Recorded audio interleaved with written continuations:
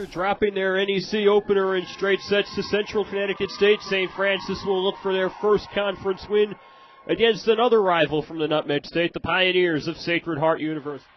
Kept alive now, Shockey on the left side, blocked by New, and the Terriers within 2. On the dig, Stefanovic. Clifton for Flinders, floats it over, Obstinate hits it behind her. Morales can't get there, and the Terriers are again within 3. Knocked out of bounds, and Sacred Heart wins the opener 25-18. Up 1 set. Ramirez for Flinders. Here's Zitting. Kept alive.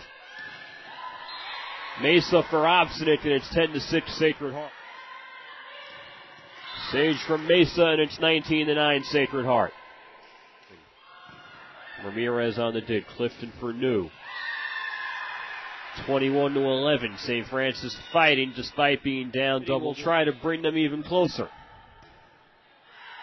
Over the baseline, that'll do it for the second set. Sacred Heart surviving a late rally from the Terriers to take the second stanza 25-17. On the dig, Licata. Clifton for New. Blocked at the net. Obstinate gets a piece of that one, as does Riggs. But St. Francis gets the cross-court winner to pull to within 2. Flinders, two-hand, over, Tracy, left-hand floater. Mercado somehow with a fingertip on it to keep it going. Shockey for Licata. Flinders for Copeland. Sacred Heart gets tangled up in the net, and the Terriers are within 5.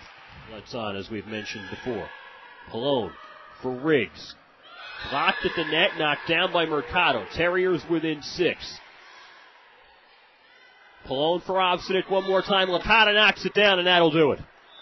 Sacred Heart, for the second consecutive frame, surviving a late Terrier rally, but they close St. Francis out 18-17-19 for their third win of the season and first in Northeast Conference play.